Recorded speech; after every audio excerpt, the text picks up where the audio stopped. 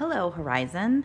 This is a quick lesson on how to use watercolors to paint your clay. So you can see here's some examples. This is an example that was a clay medallion done, and it just has a real blue, very watery blue stripe kind of across. You can even see some of the watercolor lines. And then the watercolor seeps into the stamp marks really well. So that's the idea. You do not have to do the back. You can write on the back with a marker, and that's what we'll do, but we will just watercolor the top to kind of color it, and then we're going to coat it. So you guys don't have to worry about that. We will coat it, make it shiny. Here's another one that's been done with red. You can play with how much paint to put on your brush. If you put a lot of paint, it'll be a darker color. If you put just a little bit, it'll look a little bit lighter, maybe like a pink in this case with the red. Here's one with brown that was done just kind of, kind of painted across. This one has not been sprayed.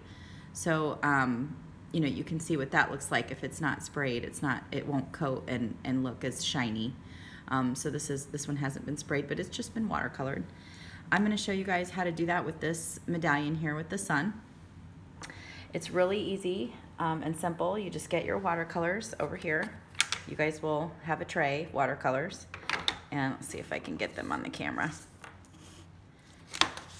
Okay, and then you're just gonna pick a color. I kind of think orange would be really cool inside the sun, so I'm gonna just do a little bit of orange. And what I do is just a little bit of water, a couple drops in there, and it's kind of basically on my brush. You can see it. And just very simply just kind of lay it in there and see how it immediately soaks in the clay. It's really that fun. You just kind of outline your lines like that. You can get a little bit more.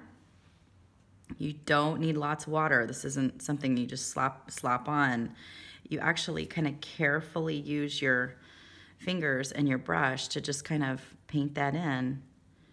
Man, this is turning out really cool. I love painting the clay, especially when it soaks in like this with the watercolor. It's like a stain. So when you do ceramics, if you get older and you do some more advanced ceramics, you'll find out that not only do you do glazing and painting, but you do this thing called staining. And that's what this is kind of emulating. Staining is where you do the stain on the clay first, and then you paint over it, and it does cool things. So sometimes you just want to make sure that you're filling in those holes with water. Make sure water goes in those holes if you have holes, so that they fill all the way in. You can see that mine is. It's doing good. I'm going to change my color in the water, so I'm just changing my color again. I'm going to do yellow this time on the top. I'm going to coat the whole thing with yellow and just see how that looks. Yep. And this time I'm just brushing right over the orange. It's kind of mixing with the orange. I think that's neat. Don't worry about it. Just have fun with what your paint turns out to be. Watercolor is never meant to be like a photograph. It's meant to be kind of dreamy and watery. So just you have to let it blend and have fun with it and see what happens. Kind of like a science experiment. Put a little bit more paint on my brush. It's making it a little bit more yellow that way.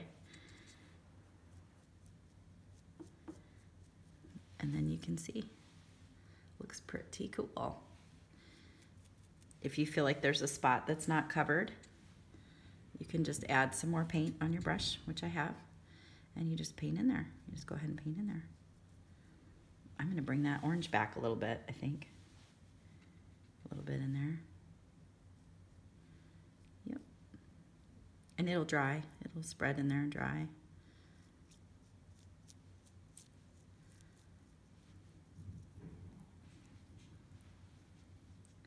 And that's pretty much it. It really is that simple. Any questions, ask the parents or the teachers in your room, and we'll help you out. When you're done, you want to put this back on your paper with your name on it and on the card so that we can keep it. Thank you.